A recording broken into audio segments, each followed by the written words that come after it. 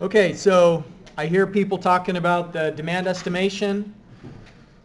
I'll be interested to see what you came up with. I'm going to give you feedback as quick as I can so that hopefully you'll be able to incorporate that feedback into phase 2, which is where you're doing the pipe sizing. But the good news is once you have kind of the layout of your pipes set up in water gems, even if you continue to tinker around with your demand estimates, it's not going to add that much extra work. So you can kind of in parallel make fine-tuning and correction to your demand estimation at the same time as you're laying out the pipe network and kind of honing in on the optimal size. We're going to do another water gems example in class on Wednesday. So please bring your computer along with water gems. It's going to be the last time I give you instruction on how to use that program before you're moving on to phase 2, which is where you're kind of using it in earnest to identify the best pipe size for the network. So bring your laptop Wednesday. Looking a little bit further into the future, homework 8 is due on Friday of this week, 1 o'clock. And then after spring break, you'll have homework 9 due. And then the next phase of the design project is due on Friday the 24th.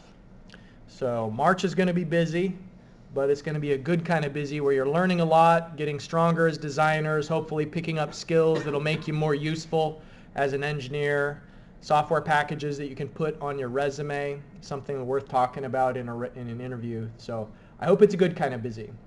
Any question on the announcements?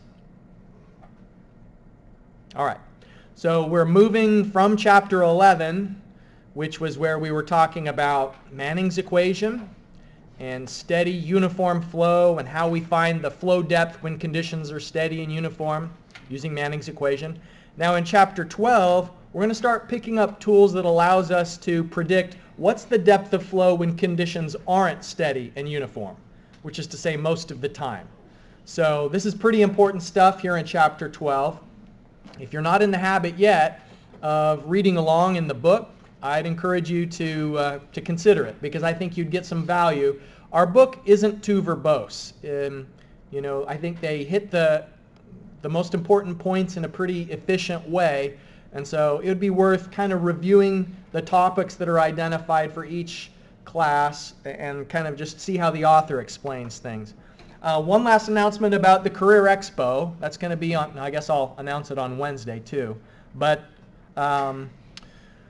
remember, it's recommended that you try and dress professionally for that. Take several copies of your resume over to the Career Expo. And if you want to bounce your resume off me, I'd be happy to look at it and tell you what I think. There are people at the Office of Career Education who can do the same thing. You can make an appointment with them on Handshake, and they can give you advice on like your LinkedIn profile and your resume and that sort of thing.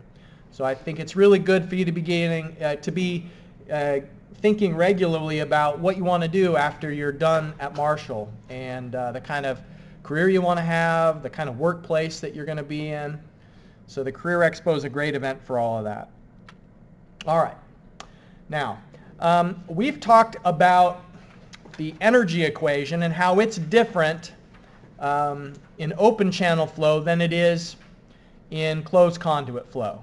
And when we had water flowing through pipes, remember how the energy equation had a pressure head term, an elevation head term, and a velocity head term? Those were the three places that the water energy could be in closed conduit flow. In open channel flow, the energy is in the depth, the elevation above a datum, and the velocity head. Now, this is the total energy, where we're keeping track of the energy above some standardized datum. In chapter 12, we're now going to be talking about specific energy, which is how much energy is in the water using the channel bed as our starting point. So we're eliminating any calculations of delta Z when we talk about specific energy. So specific energy, the energy per unit weight of the fluid relative to the channel bottom. So you'll notice here there's no Z term, in other words. The velocity head, of course, can be expressed in terms of Q squared divided by 2GA squared. And the utility of that is simply that oftentimes the unknown is the depth. And it's not convenient for us to express velocity in terms of an unknown depth, but flow rate and area sometimes can be more easily expressed in terms of an unknown depth, because oftentimes we'll have a flow rate. We'll say that there's 10 cubic meters per second going through a channel, so Q is given, and we'll know the width of the channel, and so one of the components of A is known, but then the unknown would be the depth Y. And so in situations like that, we've got this Y term and then another Y term in the velocity head, and so our only unknown would be the depth that we're trying to be solving for. So this substitution of using Q squared divided by 2GA squared, we'll see a lot more of that here when we're talking about specific energy. Now, let's consider a rectangular channel which is 4 meters wide. And we like rectangular channels obviously because it's relatively simple for us to calculate the area. It's just depth times width. Whereas if it was trapezoidal, the top width is constantly changing as the depth is changing. So just for this example, let's say that we've got a 4 meter wide channel and it's carrying 10 cubic meters per second. But we have the ability to change the slope of this channel. So we could, if we wanted, make the slope very steep, or we could make the slope very shallow. And what that's going to do is it's going to adjust the flow depth for the same flow rate Q and for a constant width of the channel. And of course the roughness won't change if we increase or decrease the slope of the channel. The only thing that's increasing and decreasing is the slope, and from that what we'd see is different depths. And so we could construct a table that has a lot of different velocities. And so 10 meters per second, obviously a really fast velocity would have to be, because this is a pretty steep channel. Or at the other end of the extreme, we could have a relatively mild slope where the water is only going 1 meter per second, which actually is still pretty fast, but we're just going to look at different velocities across this range from 10 to 1. And so they all have the same flow rate, and if we know that the flow rate is velocity times area, so for this table, if we all have 10 cubic meters per second as the flow rate for each row, but different velocities, then of course the area will be small when we have the high velocity. And so, for example, you'd have to have an area of 1 square meter with flow going 10 meters per second to get a flow rate of 10 cubic meters per second. But then here at the other extreme, what's the area if the velocity is 1? Well, it would have to be an area of 10 square meters. Okay, so far so good, I hope, for these first 3 columns. Now, this column, the fourth one, is just saying we'd have a variety of different depths to achieve the given flow rate and velocity and area. So what would the depth be if you have a 4 meter wide channel and the area has to be 1? So that tells us, for example, that the depth here in this first row would be 0.25 meters. And so if we look at half the velocity, it would be twice the depth, because there's a linear relationship between the depth and the area. And of course it's the area times the velocity that gives us the flow rate. So the point I'm trying to make here is that there's a lot of different ways to have the same flow rate. It can be shallow slopes that give you a low velocity. It can be steep slopes that give you a high velocity. And they're all going to have different energies associated with them as well. So E, specific energy, is the depth and the velocity head. And by the way, who remembers what alpha is? Do you remember that from fluid mechanics, alpha? I had somebody ask me about it much earlier in the semester. So I know at least one person. It was me, but I forget what he said. It was a long time ago, I'm sorry. You knew it once though, and I'm still impressed. Okay. All right. Alpha is the kinetic energy correction factor. And so when you have turbulent conditions, which is most of the time, then alpha is so close to 1 that we don't generally even bother keeping track of alpha. But if you have laminar conditions, the kinetic energy correction factor is 2. And so it just is a factor that adjusts how much energy there is as a function of the flow velocity. So most of the time, I'm not going to bother writing alpha, but just to reiterate something that I think you probably learned in fluid mechanics, it's a kinetic energy correction factor. But, okay, so E is just the depth. So for this first row, for example, it would be 0.250. So that's the depth component of the energy. And then squaring the flow rate divided by 2g a squared. Okay, so we could calculate some specific energy for a given depth velocity combination. So if you look at this table, then the energy is high when we've got a really large velocity. So look at this, 5.3 meters of energy. How much of that energy is from the depth? Well, only 0.25 meters. So where is most of the energy coming from when you've got this low depth of 0.25 meters? Most of the energy is because the kinetic energy component is really high. If you look at 10 meters per second in a really low cross-sectional area, you're getting a lot of velocity head, more than 5 meters of velocity head. So the specific energy is decreasing gradually, and then it'll come to a point where it reaches a minimum. And then the specific energy starts increasing again. And now look at this bottom row. If the top row was mostly velocity head contributing to the specific energy, where is most of the energy coming from in the bottom row?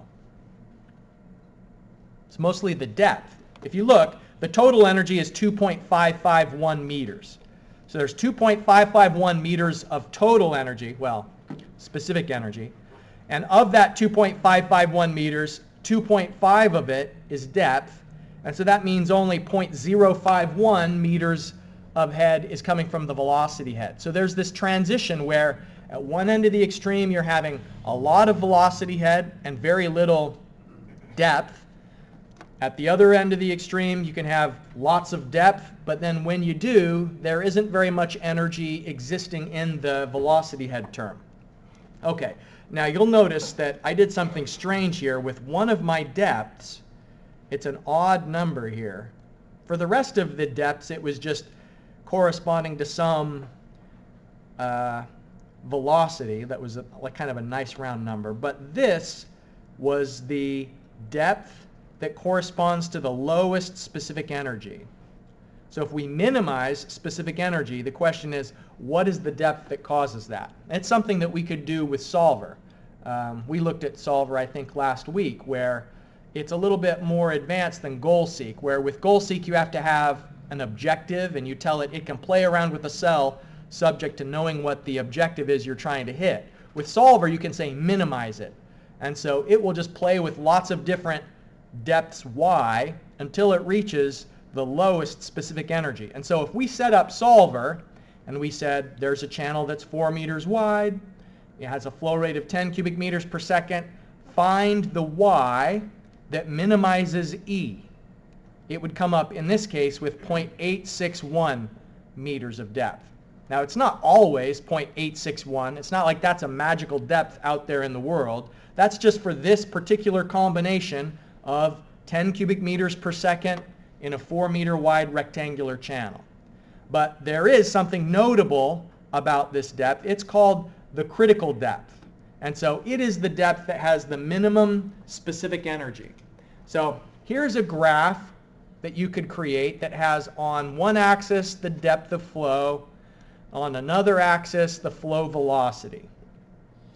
So this is a pretty basic trend, not much interpretation we can do with this figure other than say when you have a low depth you've got high velocity, when you've got high flow depth you've got low velocity.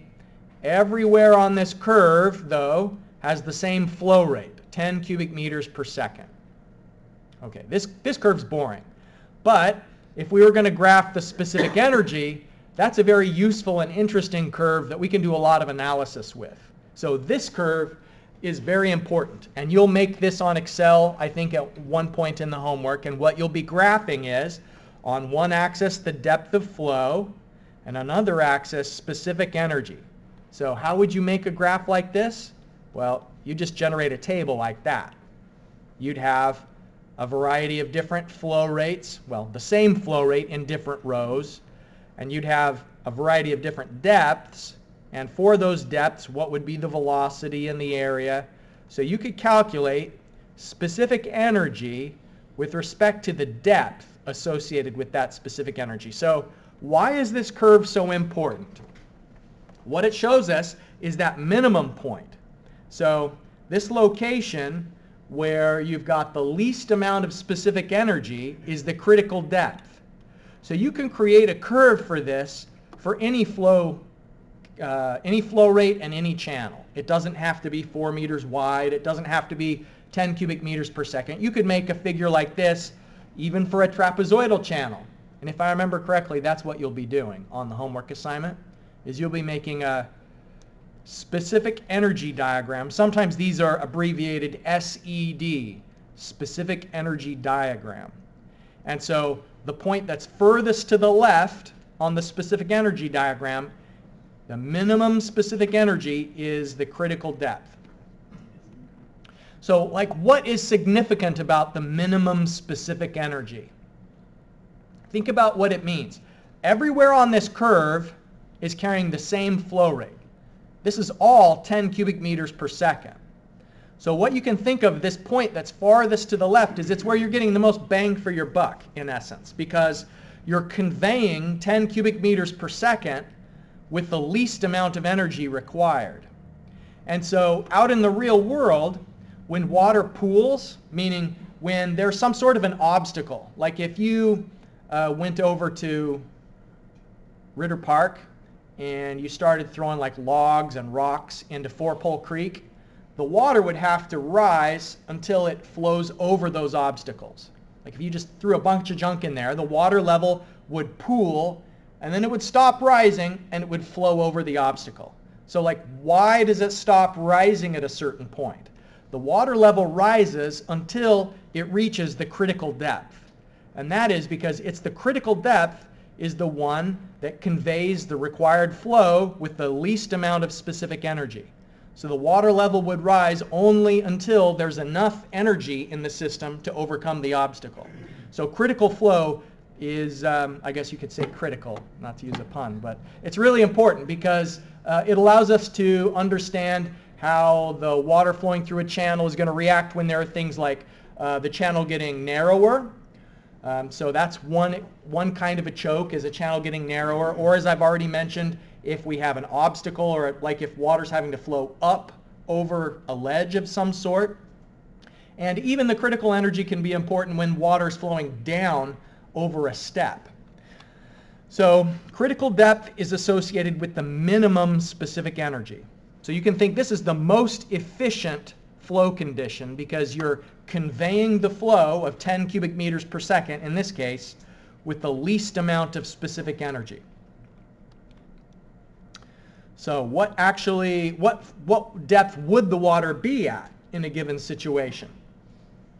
You know, we are going to go into the hydraulics lab probably next week, maybe on Friday, I don't know.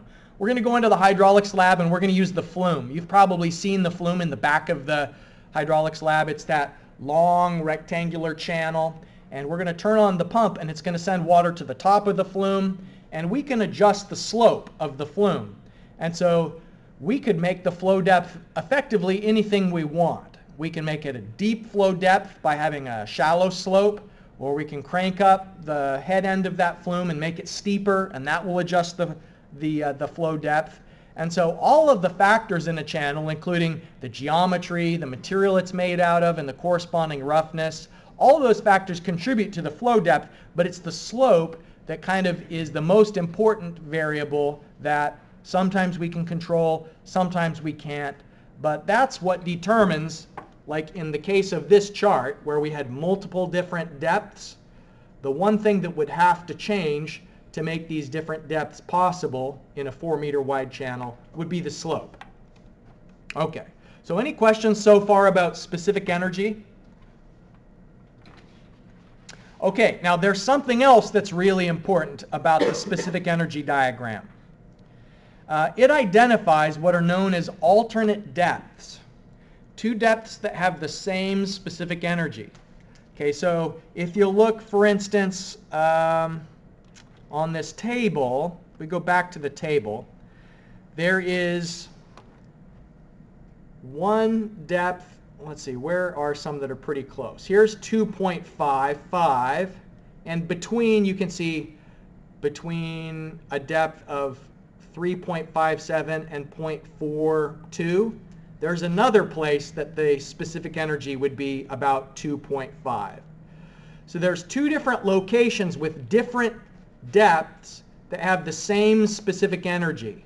So if we went up from 2, so if you can have 2 meters of specific energy either by having, in this lower depth is associated with supercritical flow, and this upper depth is associated with subcritical flow. Do you remember when I told you about flow regime? I think it was in the video. Flow regime, where you're calculating the Froude number, and the Froude number of greater than 1 is supercritical flow. Froude number of less than 1 is subcritical flow. Here's another way that you can determine whether conditions are super or subcritical, is by looking at the flow depth and comparing it to the critical depth. So if your water is flowing at a depth of more than 0.86 meters in this particular example, that would be subcritical flow. And I know that's a little counterintuitive because the depth is deeper than the critical depth. But what makes it subcritical is with a deep depth, you have a relatively slow velocity. So supercritical is when you have a fast-moving velocity. So which would be the depth of, the two options that you get? When you go upward from 2 meters, it crosses this figure at a low point, and it crosses the figure at a high point. So at the high point, it's got big depth, but low velocity. That's subcritical. At this lower crossing point, we go over to the side, it's got a low flow depth, but a high velocity. So that's supercritical. So we can use these specific energy diagrams to diagnose whether the flow regime is supercritical or subcritical. And we can also use them to identify alternate depths. And I guess it's the alternate depths that may be the most important part of specific energy, because when you have, let me just draw a channel from a top view. If you've got, a river's flowing along, and suddenly the channel gets wider, you had some depth at 1. This is a top view, by the way. Okay. So at location 1, before the channel expanded, there's some depth. And at 2, there's going to be a new depth. So the question is, if you have a certain flow rate, it's the same flow rate in and out. So Q hasn't changed. It's just that the channel got wider. And so we want to know what is going to be the new depth when the channel expands. Well, specific energy analysis allows us to determine that. And so we're going to use these specific energy diagrams to help us identify what will be the new flow depth in a situation where the channel gets wider, where the channel gets narrower, or, let me just erase this and now show you a side view. If the water is flowing along, here's our side view. This is the bottom of the channel. We've got a flow depth and conditions are steady and uniform, but then suddenly there's some sort of an irregularity. So what happens? Does the water get shallower as it flows over that obstacle? Does the water get deeper after it goes over that obstacle? It could actually go either way depending on whether conditions upstream were supercritical or subcritical. So we're going to have to really be pretty careful in these calculations. We can't just use intuition to tell us whether or how the water is going to react in when it's encountering obstacles in the flow path. Okay, so any questions about a specific energy diagram? I think that probably right now you could make a specific energy diagram because you've seen the table where all you're doing is just for a certain flow rate, Q, you're just choosing a bunch of different velocities. And how do you know which velocities to choose? Well, it's a little bit iterative because what you're going to need is you're going to need to have a figure that shows this point that's all the way out to the left. So like if you'd created this table and you only had the velocity from 10 to 3, then you wouldn't have found that left edge of the specific energy diagram. And so you need to just pick a range of velocities and enough of them so that you get a good curve out of it. Okay, well let's talk more about critical flow. These rules need to become second-hand to you. You need to just instinctively and immediately know how to diagnose the flow regime. So we've talked about critical depth, and what that means is it's the depth with the least specific energy. Anytime the flow depth is more than the critical depth, then that means you've got subcritical conditions. And it's called sub because you've got slow water velocity. And so therefore the opposite would be supercritical conditions when the flow depth is greater than, supercritical conditions is when the flow depth is less than critical depth. And so that's going to be relatively fast moving water velocity. And we can also sometimes, depending on which version of the Froude number formula we're using, we may need to know the width of the channel when conditions are critical. Now, if it's a rectangular channel, it doesn't change at all. You know, like if you've got a rectangular channel, then the flow width is always the same regardless of what is the depth, right? So that's not a big problem. But if you have a trapezoidal channel, Y sub C is going to be some depth, and so B sub C is just what is the top width when you have when you've got the critical depth of flow. So there's a version of the Froude number equation that we'll use for trapezoidal channels that uses the top width when you have critical conditions as one of its parameters.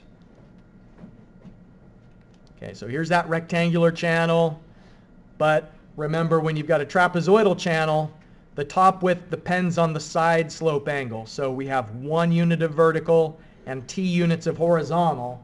So for a given depth, we could calculate how wide is the top. So here is the Froude number equation where in this first term, the d that they're referring to is the hydraulic depth, which, remember, is the cross-sectional area divided by the top width. And probably easier than expressing the Froude number in terms of velocity is expressing it in terms of flow rate. So if you're trying to find out what is the critical depth, so Froude number of 1 is critical. So if they said, I want to find out what is the critical depth, then you'd set 1 equal to Q squared B sub C divided by G A cubed, and you'd need to express the area and the top width in terms of y and solve for the unknown y. So we'll do that in an example, but I just want to kind of point you towards where we're headed with this. This definition of the Froude number. So if you're trying to diagnose the flow regime, then you would find the Froude number. So anytime the Froude number is less than 1 is subcritical conditions, greater than 1 is supercritical. But then if you know that you want to find the critical depth, you just set the Froude number equal to 1, and then solve for the y, which will be in both area and the top width term. Less than Froude number less than 1 is subcritical, greater than 1 supercritical. All right. Supercritical flow is really important in hydraulics because it's a way of, when you have supercritical flow, you've got a lot of energy that has to be dissipated. And so dam designers in particular, they'll spend a lot of time trying to figure out how they're going to dissipate energy as water is going over the spillway of a dam. Because energy that is in that water has a lot of scour potential. It can do damage. You maybe remember the pictures that we looked at of the Oroville Dam in California and how that spillway got all cracked up and the scour and the erosion that they had. So supercritical flow is something that has to be dealt with very carefully, and they'll put in a lot of really interesting measures to try and dissipate the energy and take the flow back down to subcritical, where it's going to be less dangerous to the channel that receives it. Okay, so just to come back to the idea of hydraulic depth. Hydraulic depth is the cross-sectional area of flow divided by the top width. So we've got this formula for Froude number. There are simpler equations for Froude number that are only true if you've got a rectangular channel. And one of the mistakes that unfortunately I see a lot on exams is this version of the Froude number formula is always true. Regardless of whether it's rectangular, trapezoidal, this formula will never lead you astray. But there are other formulas that are simpler, but they only apply if it's a rectangular channel. So you have to be careful about which Froude number equation you're using. And I'll try and emphasize that a few times in the coming classes, just to distinguish between this one, which is always universally applicable, whether it's rectangular, triangular, circular, whatever the shape is. This version of the Froude number equation is going to be fine. So the hydraulic depth of a rectangular channel like this is just simply equal to its depth. And if you've got a very wide channel, then that's when the hydraulic depth is equal to y, because the effect of the side is relatively minor compared to the wetted perimeter across the bottom. So very wide is kind of a technical term in open channel flow, and what we mean by very wide is that the width is greater than or equal to 20 times the depth. So here's a very wide channel, and I think what you could see is that if it's very wide, then the bottom distance of the channel is so much greater than the side slopes that we effectively don't have to keep track of them. But let's do some calculations here just to get some practice using the Froude number equation. We've got a rectangular channel here, the same 4-meter width, and we're going to use the same 10 cubic meters per second. And so here is the specific energy diagram. You should be able to diagnose whether the flow is supercritical or subcritical just by using the specific energy diagram. You shouldn't need to do any calculations to determine whether the flow is supercritical or subcritical. Okay, so how would you do that? You'd look to see what is the critical depth. And so the critical depth is the one that has the least specific energy. So here it is on the figure. And if you go over to the left side, and it looks like the depth of flow associated with the minimum specific energy, 0.86. Okay, so for a depth y less than the critical depth, that is supercritical flow. Now, what about the depth of 1.25? Okay, well that's just greater than the critical depth, and so that's going to be in the subcritical range. We could actually draw a little line on this figure. We could draw a line and say everything below that critical depth this is the supercritical region, and everything above it is the subcritical region. All right. So we kind of just qualitatively diagnosed the flow regime by comparing the given depth to the specific energy diagram. Now, calculate the Froude number and see if it agrees. You know, do you have a Froude number greater than 1 for this first one, less than 1 for the other?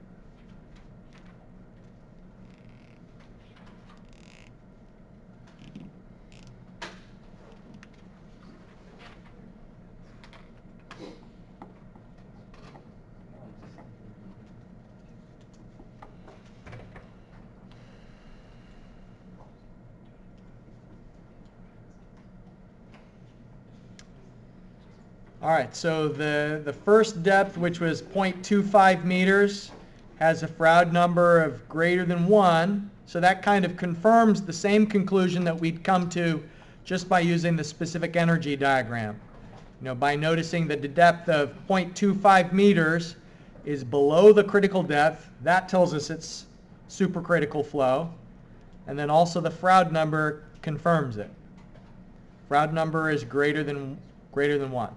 And then for the depth of 1.25, that was a depth which is greater than the critical depth of 0.86. And so that leads us to conclude subcritical flow conditions, and it's confirmed with the Froude number, less than 1 subcritical flow.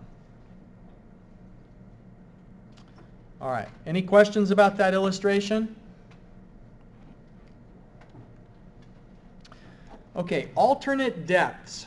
So here's our specific energy diagram. Remember that it's for a flow rate of 10 cubic meters per second, channel width of 4 meters, and specific energy is the combination of depth and velocity head. And we can either express velocity head in terms of V or in terms of the flow rate and the cross-sectional area. So when you've got 0.5 meters of depth, if we go over and find a certain location on the chart, we can find out how much specific energy there is. And I guess we'd need to zoom in a little bit, or maybe even better is I might have a spreadsheet that has this example on it. Let me look and see.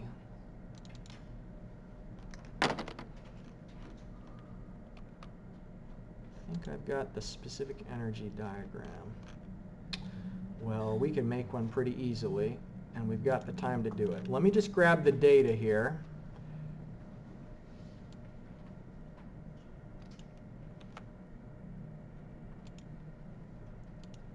So if you need to create a specific energy diagram, what you're looking for is combinations of flow rate that give you, didn't paste very good.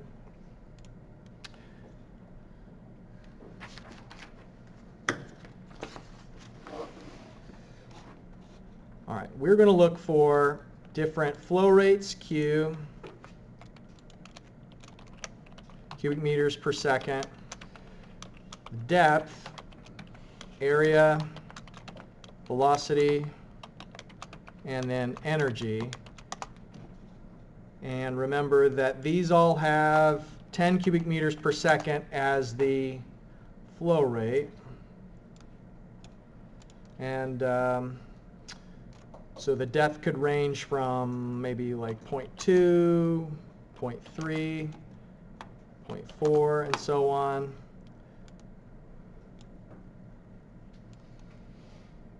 I'll do it through maybe 2.8. And it's going to have all of the same flow rates. And the area is going to be the, for this 4-meter wide channel, it would be 4 times the depth. And remember that the velocity is the flow rate divided by the area. And then the specific energy is the depth plus, now we can either do it q squared divided by 2ga squared, or we can be v squared divided by 2g. Since I've got the velocity, I'll just do it in terms of the velocity. So plus velocity squared divided by 2 times 9.81. Okay, so we've got the specific energy for each of these. Now, this is asking in this last illustration, let's find for a depth of 0.5, what is the alternate depth? Okay, so here's our depth of 0.5, and it has an energy of 1.774. Okay, so if we're trying to find the alternate depth, the question is,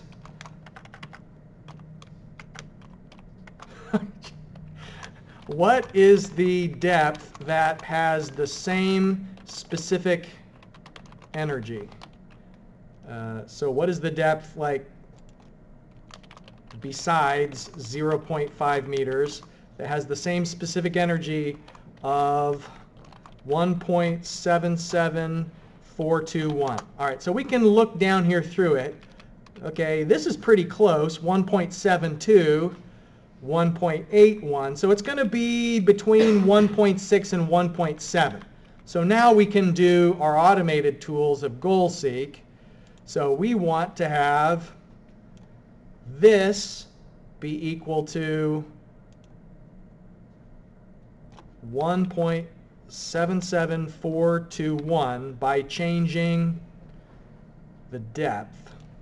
Okay, and if we let it go, it tells us 1.66 has the same specific energy. So let me just bold these so that we can have these alternate depths. And so what we looked for is the alternate depth for y equals 0.5 is 1.66 meters. All right, now the last thing let's try to do is identify the minimum point. So if we want to have the minimum specific energy, we can use solver for that. So solver, we want this specific energy to be minimized by changing the depth, and have it solve, and it'll change. Okay, it found the 0.86. So we could then, as a final thing, if this was creating a specific energy diagram, what you would have is on the horizontal axis, specific energy. On the vertical axis, you'd have the depth. But that shows us how we can use Excel to find the specific energy. Now, water could go through a transition and be either of those two depths. There may be energy losses as it goes through the transition. And sometimes that's a good thing, sometimes it's not desirable. We'll talk more about it in a future class. You've got a lot going on, so remember that on Wednesday, please bring your laptop with water gems installed. And then homework 8 is due on Friday.